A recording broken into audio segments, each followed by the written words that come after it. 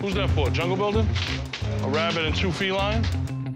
Here in the commissary, we have a really big task ahead of us every day. We do get a lot of food delivered. 400 pounds of apples, carrots, about 300 pounds. Without us, the animals don't eat. Basically, we feed them what we would eat. Like, if you wouldn't eat it, don't feed it to the animals.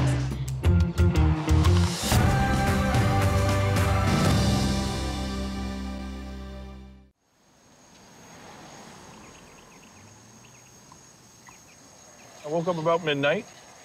It takes me about 15 minutes to get to work. You'll see and you'll hear all different types of sounds at night. So, and that's where the realization comes that, wow, you're actually at the zoo with all the different animals. Before everybody even arrives at 8 o'clock, majority of our work is done. I'm the manager of the animal commissary. I maintain and I distribute all feed and supplies, 400 pounds of apples, carrots, about 300 pounds, yams, 280 pounds, kale, about 400 pounds, 3 times a week. We try to mark off the pallets. JB is jungle building, C is for Congo. Yeah, the most distinctive smell here at the zoo is the skunks. And there's times they could be within 4 or 5 feet of you. They don't see me and I don't see them. It's so dark. I have been sprayed. Just the mist. And with just the mist, I had to throw out all my clothes. This is Congo. The main animal I gotta watch out for is either 2 of them, either the skunks or the raccoons. Who's that for, jungle building? A rabbit and 2 felines? Have an order here for bears. We're getting ready to deliver supplies to camels, jungle building, and Congo. Yeah. It's amazing the amount of work you can get done in the middle of the night. No interruptions. That's Congo, Mike. Oh, you better be careful. He'll run you over. Oh, whatever. He actually hit me. Kale, you throw it in a juicer. It's very good for you. We should have the Olympics for the forklift driving around here, because that'd be the gold medal winner. Working at night is very different from definitely working in the day. Lots of skunks and raccoons.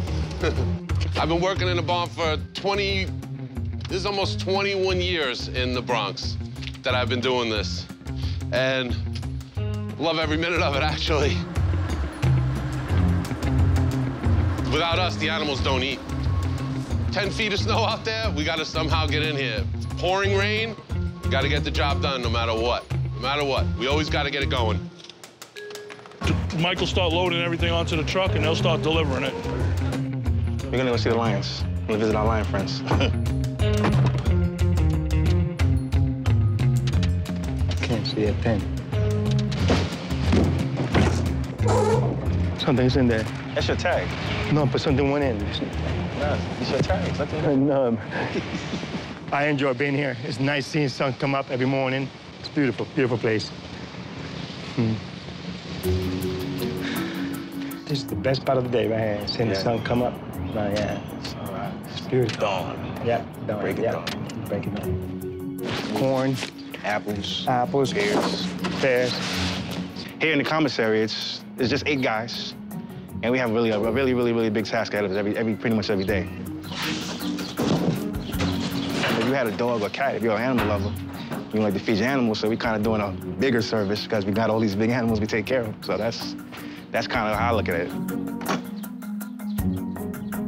It's hard on your family because of the time you work, but it's rewarding because it's like this is like a really good organization. They, they do a lot of good things. So, it's nice to be a part of it. And they've had me for so many years, and I appreciate it.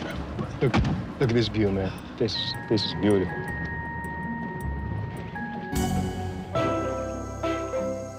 Every morning, we get a food order for our animals here. We call it processing.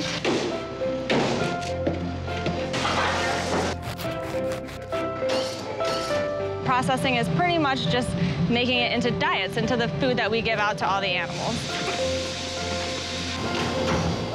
The bat food actually ends up looking kind of like fruit salad, and sometimes it looks really, really tasty. Basically, we feed them what we would eat. Like, if you wouldn't eat it, don't feed it to the animals.